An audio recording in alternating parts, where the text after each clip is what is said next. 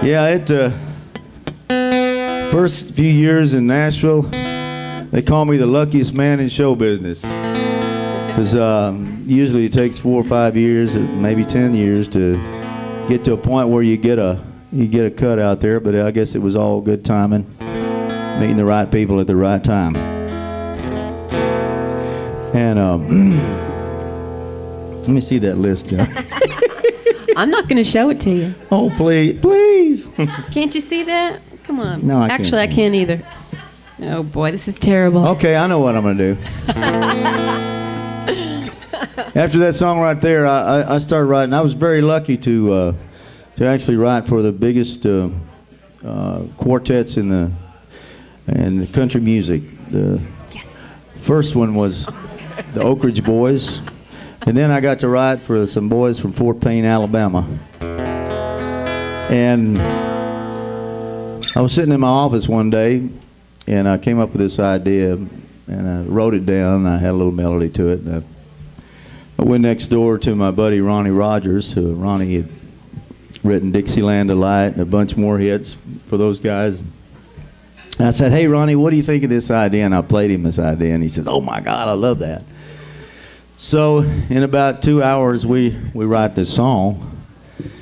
And the next day, we're supposed to get together with a bass player, Teddy Gentry. And so Teddy was he's 2 hours late getting to the writing session.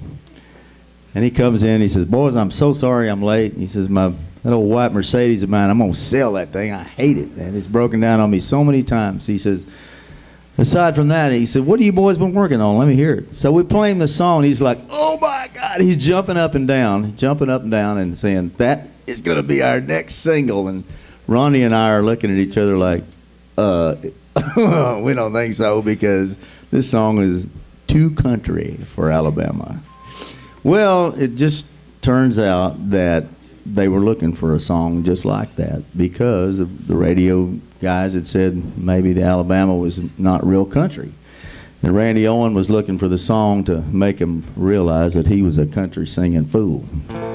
So anyway, Teddy tells a story to this day. He says, "You know something?" He says, "If that damn Mercedes of mine hadn't broken down, I'd be a third rider on that song." So anyway, it goes like this here. It's the biggest song they ever had. That's what they told me. 4 weeks at #1 back in 19-something.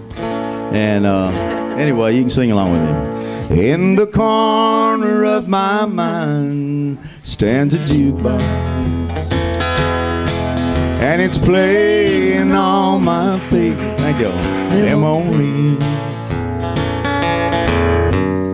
One by one they take me back to the days when you were mine, and I can't stop this jukebox in my mind.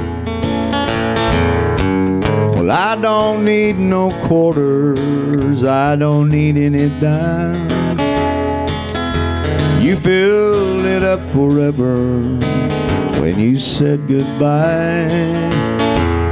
You know I love old melodies, they were meant to ease the pain, but the kind that's playing on my mind are driving me insane.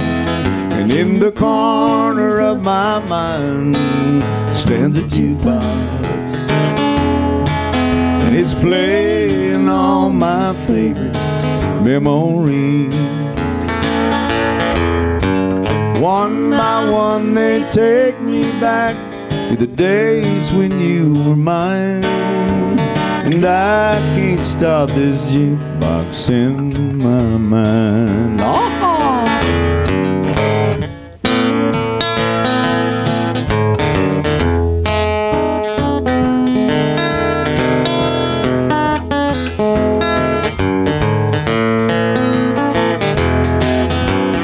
Song my song, they take me back to the days when you were mine, and I can't stop this jukebox.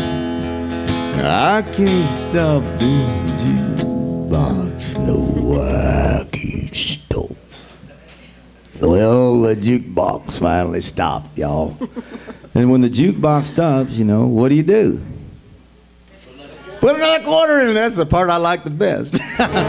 In my mind. Oh!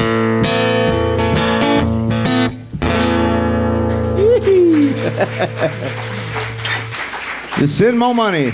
It's all right. I think it's more like $1 now, isn't it?